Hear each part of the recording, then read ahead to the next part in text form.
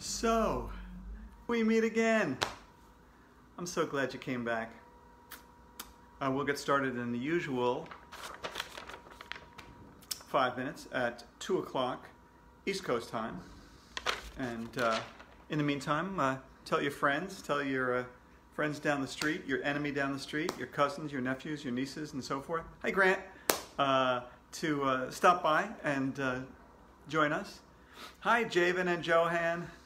So glad you can come back, to all of you. Hi, Katrina. Hi, Abigail and Chester. I'm gonna miss you guys. Hi, Evan in Atlanta. Cody. Hey, Cody. Ian and Erica. Yeah, it's really hot outside here too, and I don't know what it's like where you are, but it's like in the high 90s today, and it's unpleasant. Hey, Jack and John. Hi, Philip. Alex and Patrick in Ohio. How you doing? Wonder what it's like in Ohio today. Dean, how you doing? Hey, while you're sitting there, why don't you type in, hi Connor and Aiden, type in the name of your favorite kind of candy. Favorite candy bar or whatever. Hey, Matthew and Ryan. Lucy, hi. And the Crazy Coopers, hi. Type in your favorite candy so I can see what you guys like to eat. Tell you my favorite. No, I better not tell you my favorite because then it might, you know, bias you. Hi, Sophie and Steven and Glenrock and Chris. Billy, hi Billy Sickles. What's your favorite candy bar, Billy? Maddie, Julie, Josh, and Abigail, and Kanan in Turkey. Kanan, what kind of candy bars do they have in Turkey? I'm wondering. Srikar, what kind of candy bars do they have there? Caden and Raven, and oh, Joan likes Twix, okay. Reese's, see, I don't like Reese's. I like peanut butter, I like chocolate, but I don't like peanut butter and chocolate together. Anyway, that's just me, okay? We'll get started in about less than 3 minutes. Hey, Connor. Kit Kats. Oh, yeah.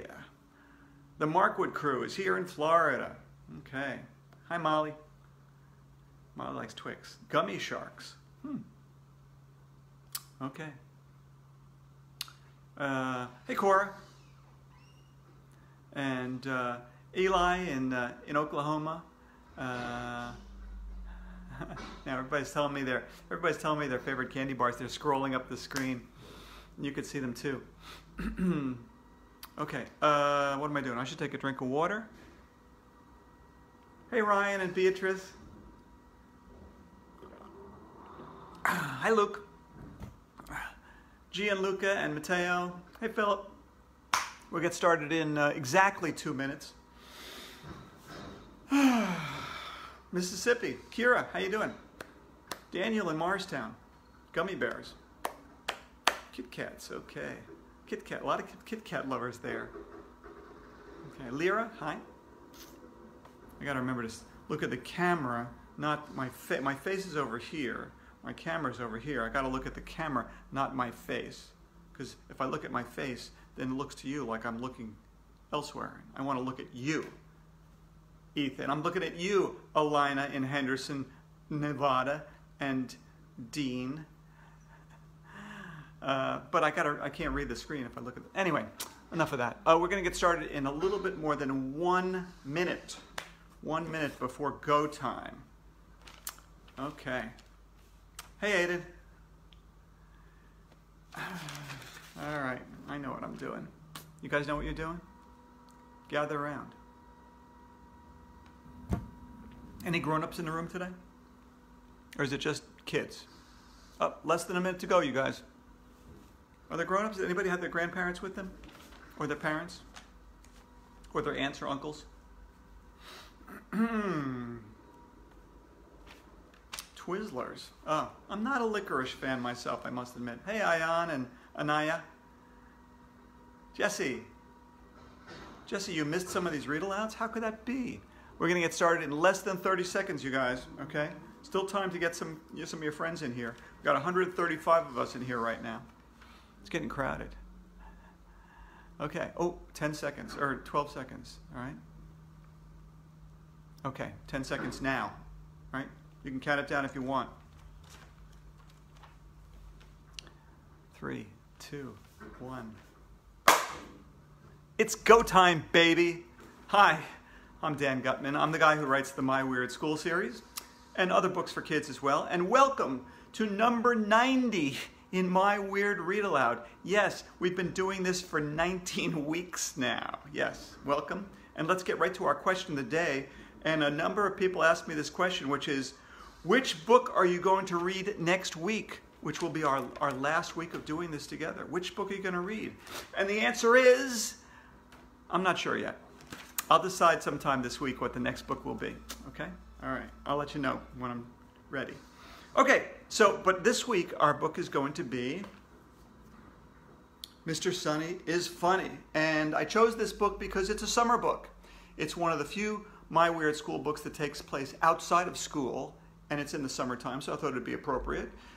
This is number 2 in the My Weird School Days series, and it came out in 2008, so it's been out for quite a while. Some of you have read it, some of you haven't. It's 14 chapters long, which is also one of the longest. It's not so much the book is longer, but it has more chapters than most of the other books. But some of them are short, and we're going to do 3 of them today, and we will finish the book on Friday, as we always do. Okay, that's all I have to say. Let's get started reading, okay? Gather round your big screen TV, your laptop, your tablet, your smartphone. Let's do this thing. Chapter 1, which is titled, Yippee! A lot of exclamation points there. I apologize for the sound of the garbage truck outside. Okay. And the motorcycles and the sirens as always. My name is AJ and I hate school. But I don't care about school anymore. You know why? Because last week I graduated from 2nd grade at elementary school. And 3rd grade doesn't start until September. And here's Jim's picture of all the kids at their graduation ceremony throwing their caps in the air. They're happy.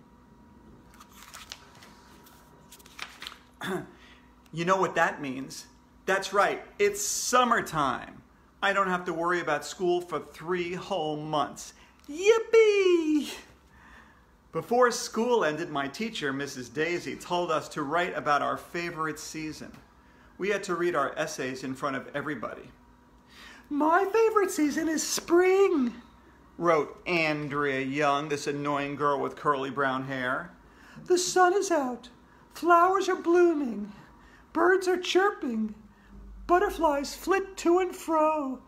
It fills me with joy and happiness. I hate Andrea. What is her problem? Everybody knows the best season of all is summer. That's the first rule of being a kid. Summer blows the doors off the other seasons. You know why summer is so great? Because you don't have to sit still all day. You don't have to pledge the allegiance or have circle time or learn word of the day. You don't have to line up in ABC order and walk in single file. Teachers don't yell at you, and you can't be sent to the principal's office. There's no disgusting cafeteria food to eat. You don't have to read books. No homework. You don't have to learn stuff. My brain hurts from so much thinking all year long. In 2nd grade, I thought my head was going to explode from thinking too much. During the school year, you have to go to bed early and get up early. In the summer, you can stay up late and get up late. The sun stays out until 9 o'clock at night.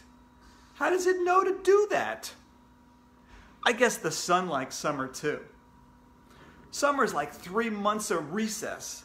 You can have water balloon fights, eat saltwater taffy, and play football on the beach. And you don't have to wear a coat or gloves. You can wear flip-flops and shorts with holes in them. Ice cream tastes better. And you don't have to take as many showers because you can go swimming. I love swimming. I'm a great swimmer. In the summer, you could swim all day. Here's Jim's picture of AJ swimming while he's eating an ice cream cone, which is not that easy to do. Plus, in the summer, when you get sunburned, you can peel off your skin. What's cooler than peeling off your own skin? But here's the #1 reason why summer is the best season. I don't have to see Andrea Young for 3 whole months. Yippee! 3 months is 12 weeks. That's 12 whole weeks with no Andrea. I got a calculator for Christmas, and I figured it out. 12 weeks times 7 days in a week is 84 days. That's 84 days with no Andrea. And 84 days times 24 hours in a day is 2,016 hours. That's 2,016 hours with no Andrea. And 2,016 hours times 60 minutes in an hour is 120,960 minutes. That's 120,960 minutes with no Andrea. And 120,960 minutes times 60 seconds in a minute is 7,257,600 seconds. That's more than 7 million seconds with no Andrea. Yippee! And I'm going to enjoy every one of them. All right, that's chapter 1. Ready for chapter 2, which is titled Hitting the Beach. All right. This summer, my parents rented a beach house. We were going to share it with my cousins, but they couldn't come. So we'll have a big beach house all to ourselves.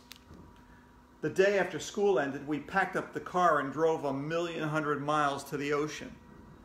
I can't wait to hit the beach, I said, looking out the car window. I had to sit in the back with my sister, Amy, who was going into 6th grade. She's annoying, but not as annoying as Andrea. You better watch out for the sand monster, AJ, my sister said. Sand monster? I never heard of a sand monster. There's no such thing as a sand monster, I said. Oh, yes there is, Amy told me. He's a zombie who lives under the sand. He comes out when you least expect it. And I hear he only eats boys. I bet Amy was yanking my chain.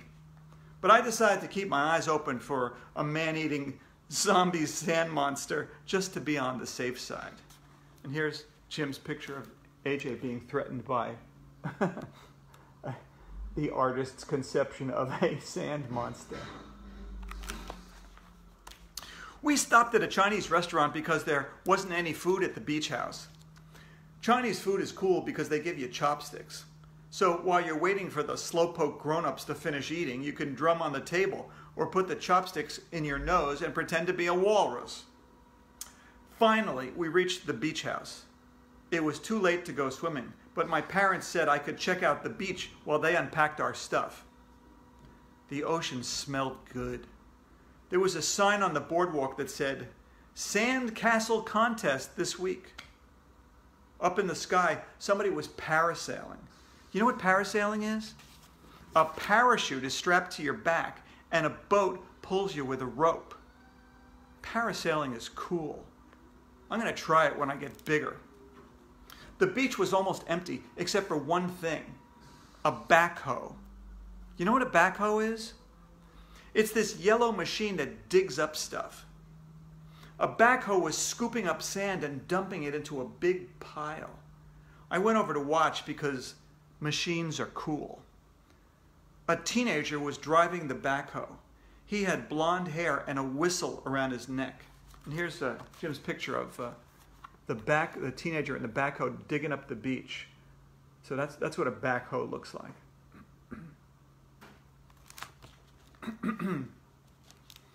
Yo, dude. Wait a minute, did I say that? Oh yeah, yo, dude, he said as he turned off the motor. My name is Evan, but everyone calls me Mr. Sunny. What's your name? My name is Arlo, but everybody calls me AJ, I said. What are you doing?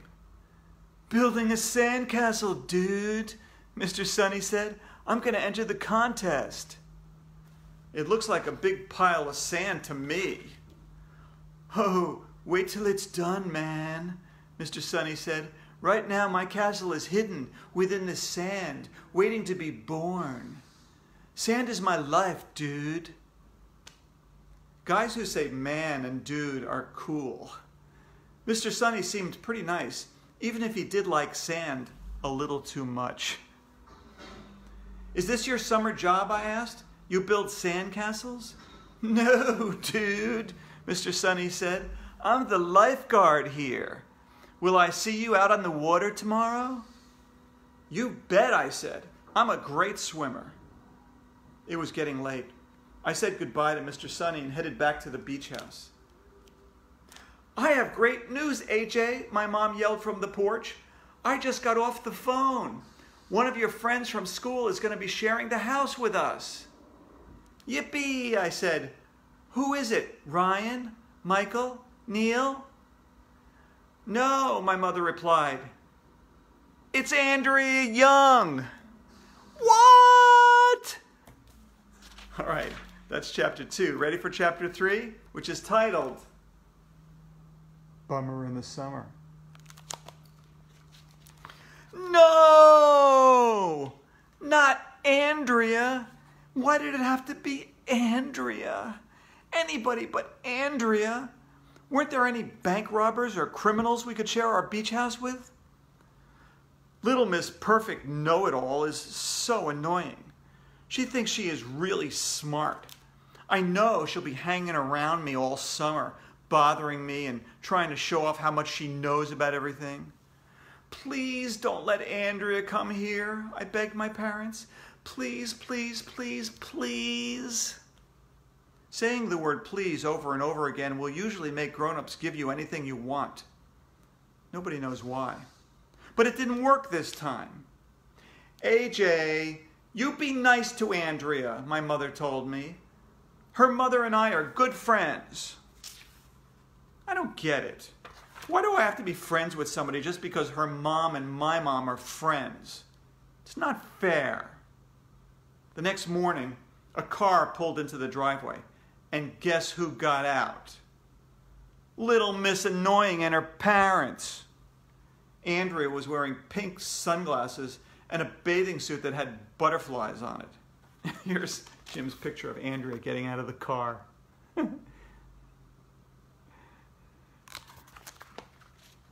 Hi, Arlo, said Andrea, who calls me by my real name because she knows I don't like it. Isn't this going to be a great summer? It was going to be a great summer, I said, but then you showed up. That's not nice, Arlo. Neither is your face, I told Andrea. My mother told me to be a gentleman and carry Andrea's suitcase upstairs for her. What do you have in here, rocks? I asked. No, silly, Andrea said. Books. It's my summer reading. Every summer I set a goal for myself. This year, my goal is to read the complete works of Shakespeare. You're going to read about a guy who shakes a spear, I asked. William Shakespeare is the most famous writer in history, Andrea said. If you opened a book once in a while, you'd know that, Arlo. Hey, I opened a book once, I said, and then I closed it. What? Why? She asked. Because there were words inside. Andrea picked up one of her dumb Shakespeare books and started reading out loud. To be or not to be, that is the question. Whether 'tis nobler in the mind to suffer the slings and arrows of outrageous fortune, or to take arms against a sea of troubles, and by opposing end them. Isn't that lovely, Arlo? Andrea asked. Zzz, I said, pretending to be asleep. That Shakespeare guy made no sense at all. The question isn't to be or not to be. I'll tell you what the question is. Do you want ice cream or cake? That is the question. Trick biking or skateboarding? That is the question. TV or video games? That is the question. Would it be better if a piano or an elephant fell on Andrea's head? That is the question. Andrea lined up her dumb books on a shelf in ABC order. Hey, maybe we can read together on the beach, Arlo, Andrea said. What did you bring for summer reading? Summer reading? What is her problem? Summer and reading are two words that should never be put together in the same sentence. The only reading I brought was a comic book that I finished in the car. It was about a superhero named Mold Man who can turn his body into any shape.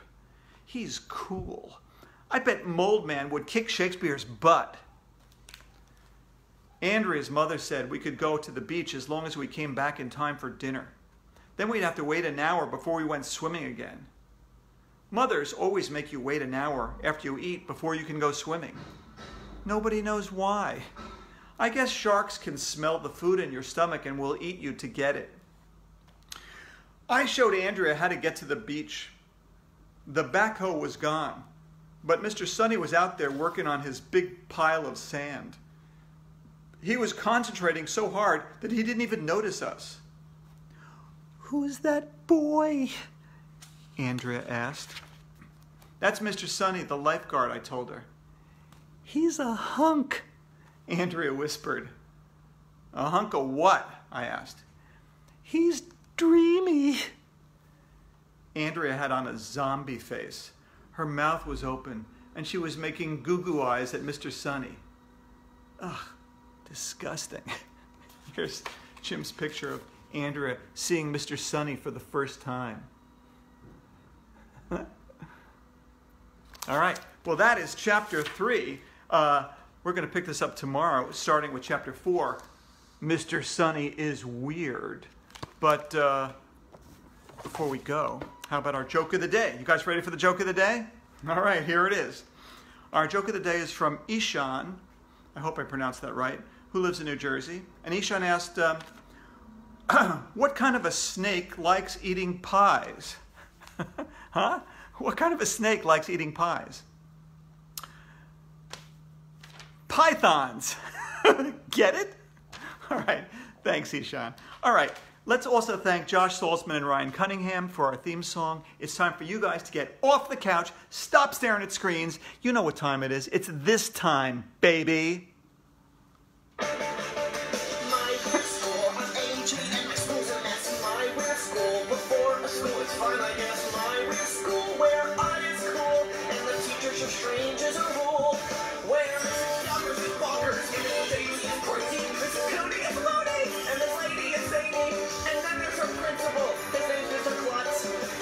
Oh man, is that man nuts?